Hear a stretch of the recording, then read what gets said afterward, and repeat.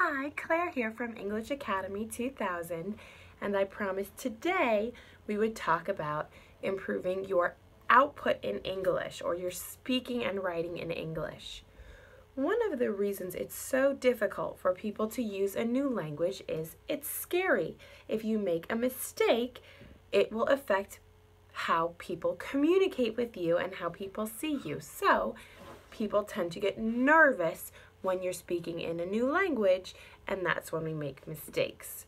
So the best way to practice in English when you're learning is to find situations that will not make you nervous. The first way to start is to find no-risk situations.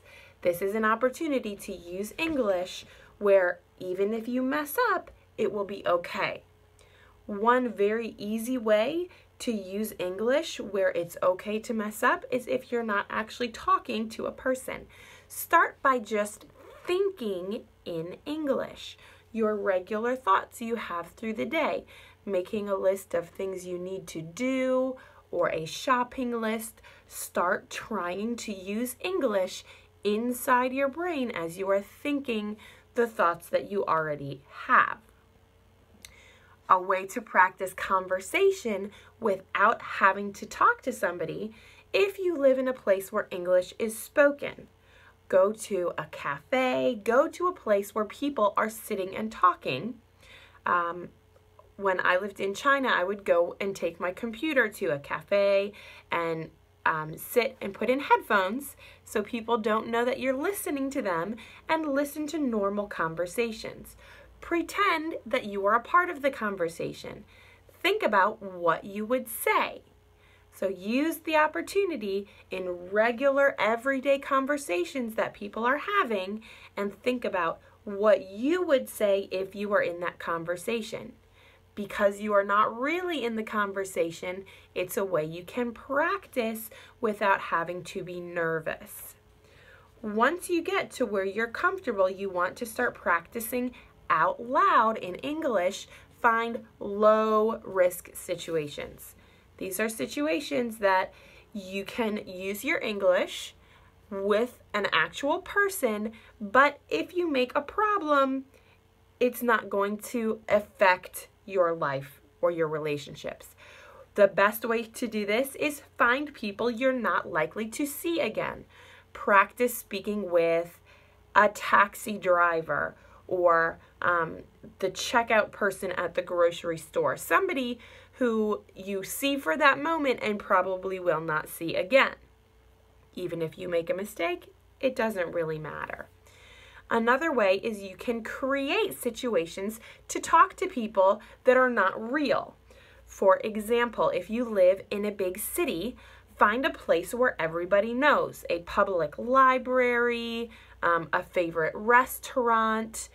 Go on the sidewalk a few blocks away and ask people for directions. You can say, "Hi, excuse me, can you tell me how to get to the library?" When they give you directions, you can thank them and wait till they go away and ask somebody else, because everybody will give you a slightly different response to the same question. You can practice having a conversation and listening to and trying to understand their answers. You probably will not see that person again, and since you're not really lost, you get to practice your English without a lot of pressure. For a little bit more advanced English, this one might be a problem for the person you're using to practice, but as long as you don't take too much of their time, it's okay. You can go to a place where people usually ask and answer a lot of questions. For example, if somebody's going to buy something that costs a lot of money, oftentimes they will go and ask a lot of questions and not buy it that day.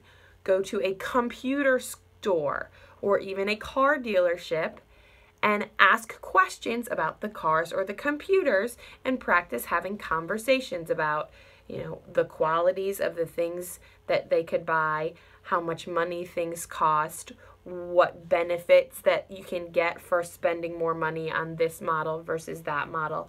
And you can practice having a conversation using your English and then tell them you need to think about it and that maybe you will come back. just don't come back. Again, you might waste a little bit of their time, but as long as you don't spend all day asking questions, it's a nice way to practice, especially if you're already out running errands and going near these places anyway.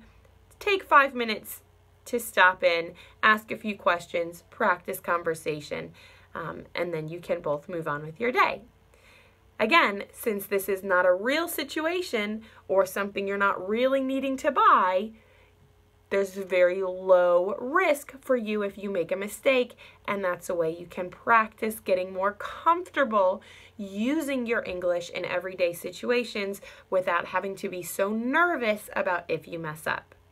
Try to find opportunities to have conversations with people that you maybe will not see again so you can practice without having to be so nervous. See you next time.